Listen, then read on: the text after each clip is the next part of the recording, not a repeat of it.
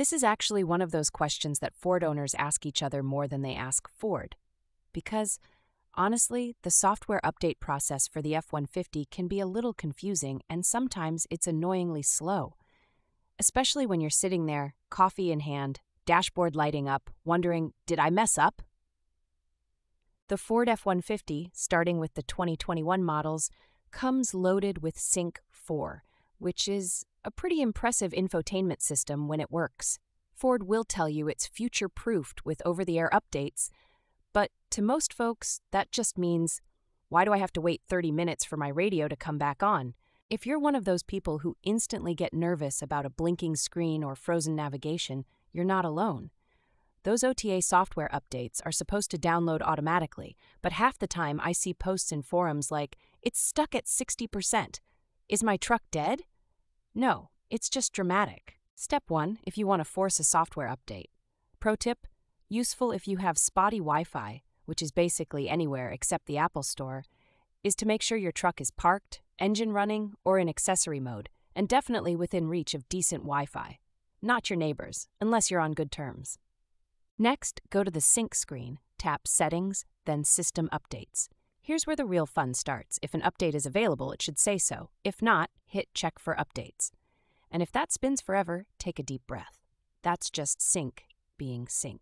The update itself can take anywhere from 20 to 45 minutes, maybe longer if you're trying this during a thunderstorm.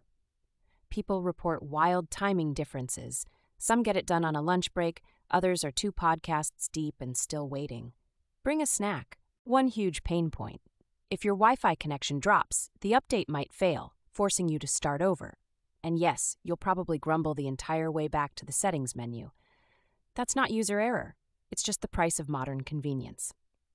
After the update completes, most F-150s will ask you to restart the system or turn the car off and on. That's when you realize half your radio presets are gone. Maybe your phone gets weird with Bluetooth.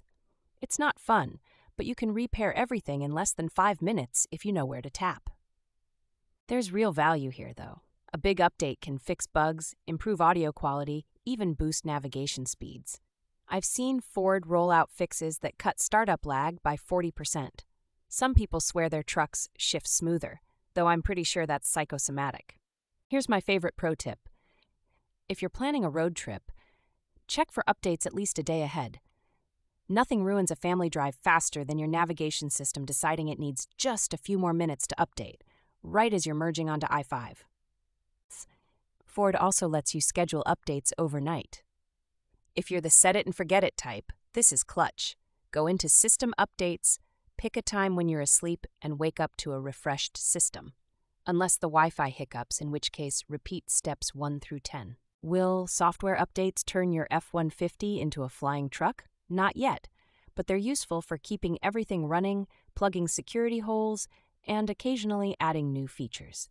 It's nerdy, but trust me, even 10 minutes saved in traffic navigation feels like a win. If you get stuck, don't panic. The Ford Pass app sometimes shows more update info than your dashboard, and the Ford online forums are gold for troubleshooting. Worst case, call your dealer, but honestly, half the time, the answer's just wait a few more minutes.